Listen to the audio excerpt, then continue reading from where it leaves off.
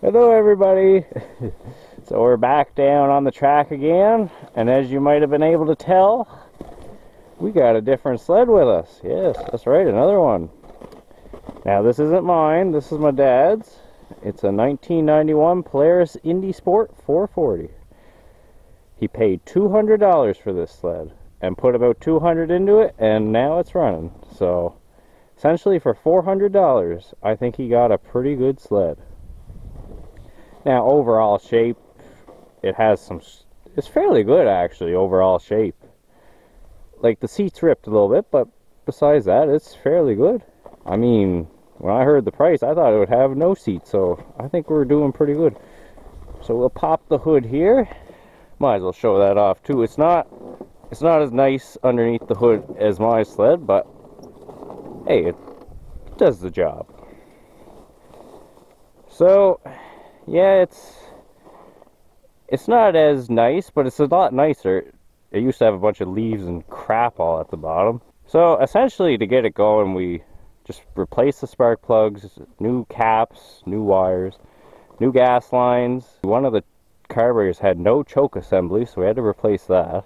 New belt, adjusted the track a little bit, and yeah, I don't think we did much more than that, and it fired right up.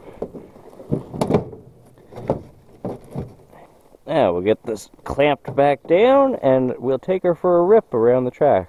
Now I'm thinking I'm going to just stick to the outside of my field section, and then I might go up into the woods section once I get my glove fully on. So yeah, let's do that. I'll pop my goggles on.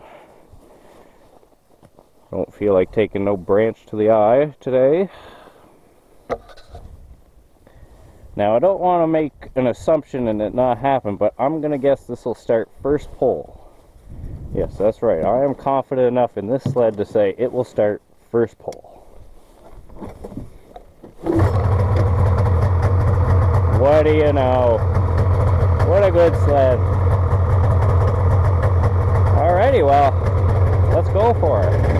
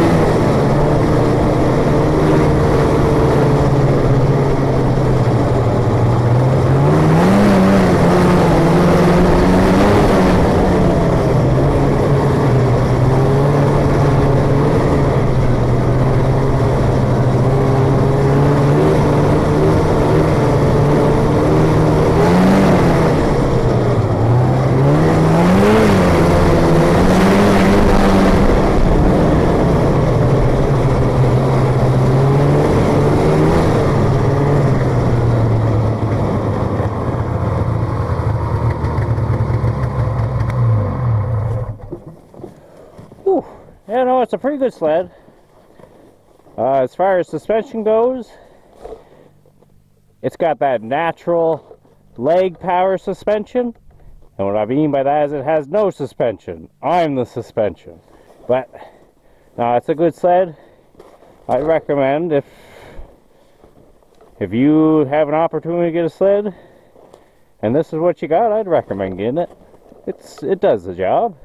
But yeah, no, that seems to be a fairly good sled for $400.